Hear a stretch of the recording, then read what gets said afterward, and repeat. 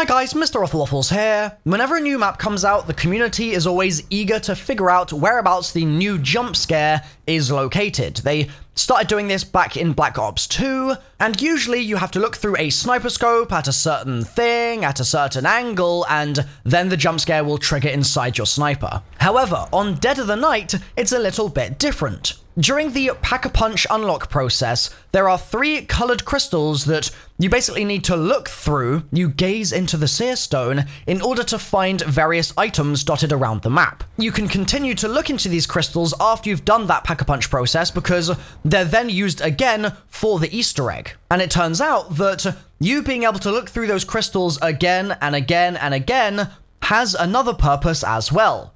If you look through the same crystal about 5-6 times in a row, you'll find that instead of the usual symbol that you can activate, which as you can see here is one of my Easter egg quest ones, I instead will be triggering the jump scare. I'll play it for you now.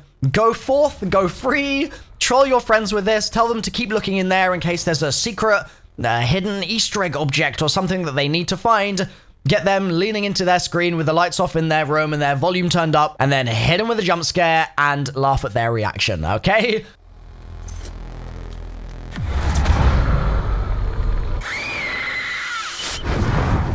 You wouldn't believe what I just saw. I just wanted to make this video nice and quick because these things are always super fun.